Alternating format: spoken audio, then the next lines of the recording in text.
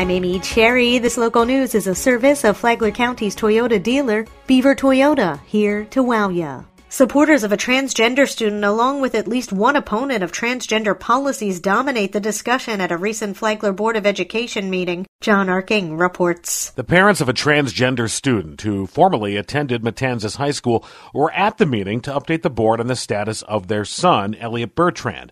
Bertrand had previously attended the school as a girl, but began transitioning in 2018 and asked to be referred to by a male name and pronouns.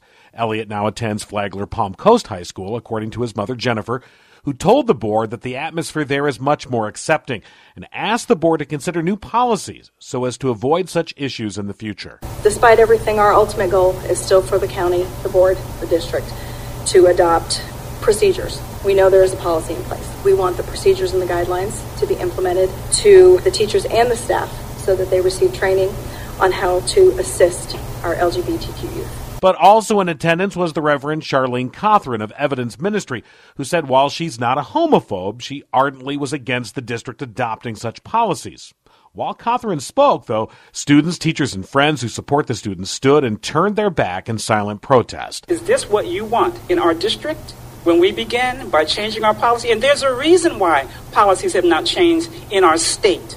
Because the people, representatives and senators who represent the people, have decided against it. They said no. School board member Colleen Conklin said the superintendent, James Tager, was reviewing procedures from other districts on the issue, and that while the district's policies are inclusive of all students, at the end of the day, it's not about what anyone personally believes. It's about ensuring the safety of all students. From the WNZF Newsroom, I'm John Arkin.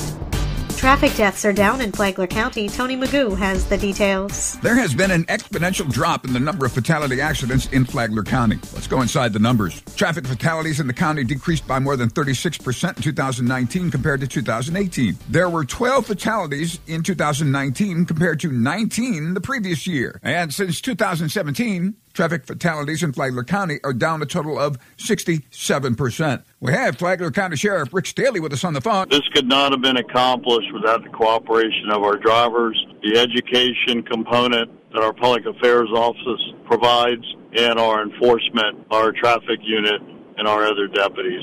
The number one cause of crashes is distracted driving, which encompasses a myriad of distractions, including cell phones, car radios, interaction with passengers, and more. Please drive responsibly, and remember, don't text and drive. For Flagler's Morning News, I'm Tony Magoo. Flagler Schools named their Teacher and Support Employee of the Year. The 2020 Flagler Schools Teacher of the Year award goes to Michelle Coolican. She's taught science at Buddy Taylor Middle for 13 years. She also acts as advisor to the after-school STEM club. After receiving her award, Coolican says it makes her heart happy to work with such talented students and an amazing administration. This year's Support Employee of the Year was Lynn Mello, an office specialist in the district's Plant Services Department. Mello has worked for Flagler Schools for 26 years, beginning her career at Old Kings Elementary before moving to Plant Services 8 years ago. She was in total shock when her name was called. Flagler Schools Superintendent Jim Tager says Mello's personality brightens a room, and she's always willing to lend a helping hand no matter where it's needed. Both Coolican and Mello go on in their respective categories to compete at the state level. What is the job of the Flagler County Chamber of Commerce? Chamber President and CEO Amy Stafford said that it is the Chamber's job to identify what it wants to be and make it so. The real key here is planning that, I'm going to say the D word, development, but carefully identifying what do you want to be as a community and maybe looking at some best practices in communities that are similar in size and demographics and geography.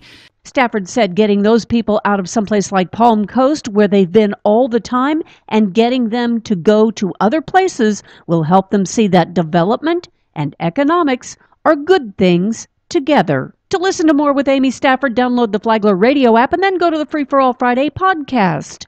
Tomorrow, the Chamber as part of economic development. From the WNZF Newsroom, I'm Deb Albertson.